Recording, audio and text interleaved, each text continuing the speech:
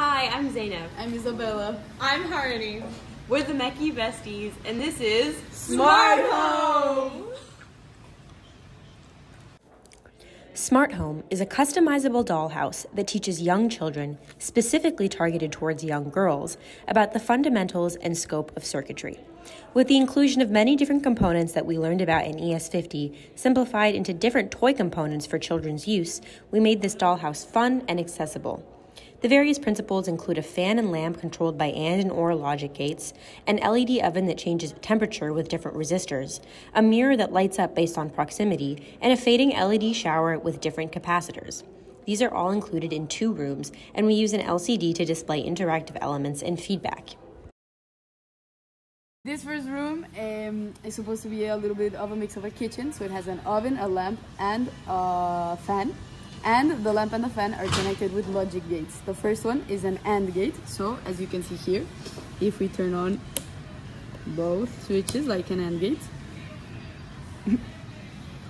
it turns on. Beautiful lamp. And now for the fan, this is an OR gate, so if we turn one on, it'll spin. If we turn the other one, it's also on, and both on. Okay.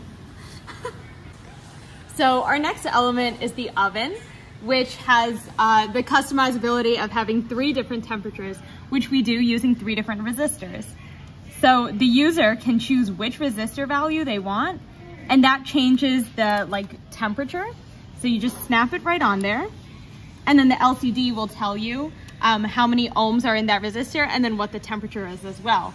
And that also corresponds to the brightness of the LED. So if I snap it onto a higher level resistor,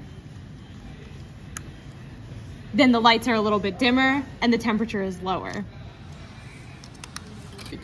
All right, now we're gonna transition over to the second room. So we're gonna flip the switch so that it changes the display on the LCD to reflect the bathroom, which we'll talk about later. But first we're gonna talk about the mirror, which is controlled by a photo sensor. So when the doll gets close enough to the mirror, let's say this is the doll, the mirror lights will turn on. And that's all based on the distance that the photo sensor reads, and we use an Arduino to control this.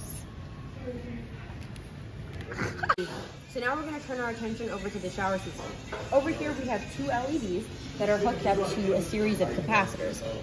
So, for instance, if we wanted our user to be able to take the longest possible shower, they would hook up the snaps to the largest number of capacitors in parallel. This is equivalent to 80 microfarads total. Once we've hooked up our shower to the capacitor, we press the on button and then allow it to discharge. This symbolizes a shower. And as we can see over here on the LCD, it gives us the time to end. It would be 1.36 seconds long. From start to finish, building SmartHome has been such a rewarding process for all 3 of us. It was a wonderful opportunity to reinforce our pre-existing electrical engineering skills and pick up a bunch of new ones along the way. Meki Besties for life, go SmartHome.